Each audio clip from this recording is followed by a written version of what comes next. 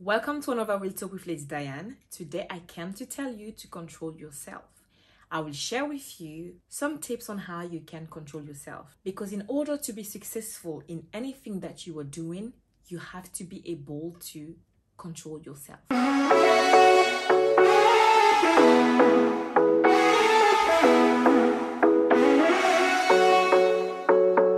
The very first thing you have to do to have self-control is to determine what is it that you want to achieve. Whether it's on a personal level, professional, for anything, or relationship, anything that you want to achieve, you take it, you pin it in your mind.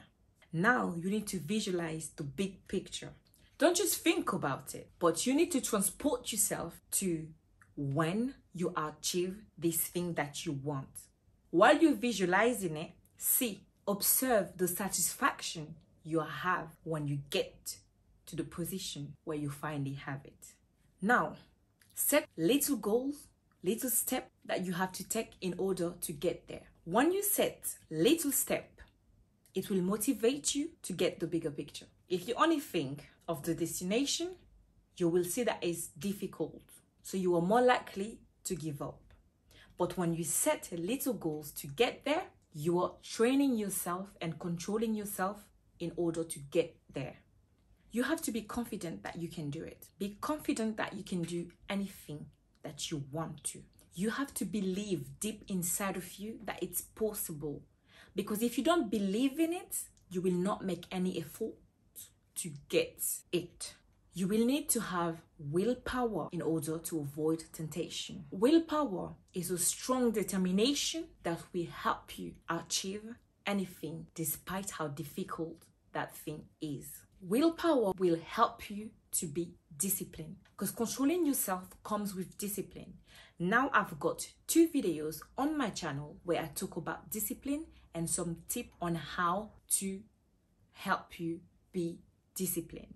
You can check those videos out to have more details about discipline and then come back. So when you have willpower, you have a psychological strength to execute anything that you want. Avoiding temptation is to anticipate the type of situation that can slow you down or stop you from getting what you want.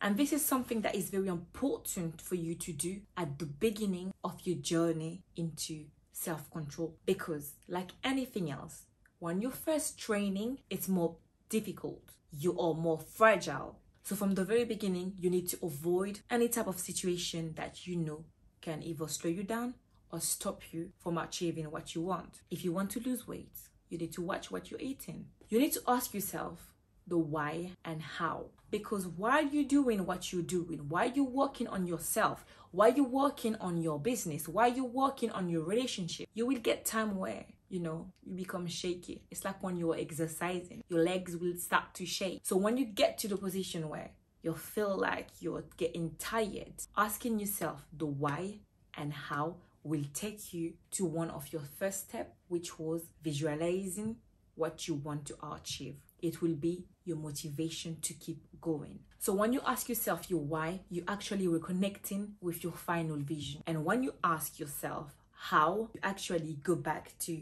your to-do list, the little step, the goals that you have to do in order to get to your final destination, what you want.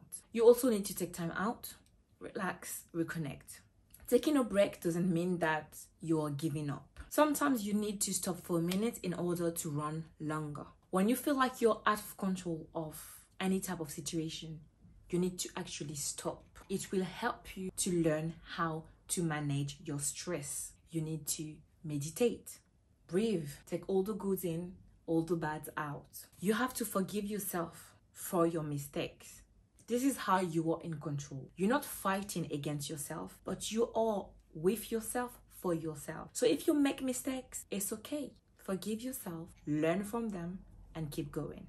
You also need to check in with your progress.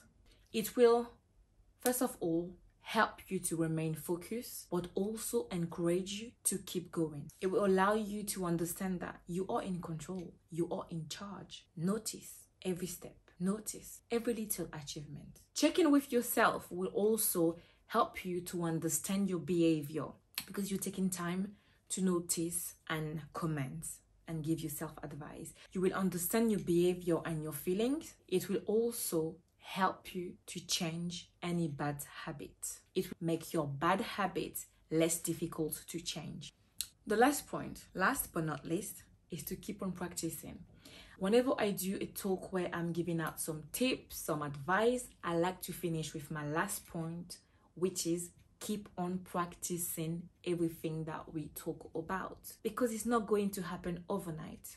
You will get to where you want to be. You will have what you want to have with patience, with time and dedication. People who have little or no self-control are more likely to have little willpower, little self-discipline, being unable to reach goals, difficulty controlling their feelings and emotions, and may be attracted to a dangerous lifestyle. Self-control, like I said when I started this talk, it's something that you really need for anything you want to achieve. On a personal level or professional, any type of situation in which you are, in order to manage and come through as a winner, you need to have self-control. I am coming now to the end of my little talk. As usual, it was a pleasure for me to share this moment with you. Do not hesitate to connect with me through the comments. I appreciate every single comment.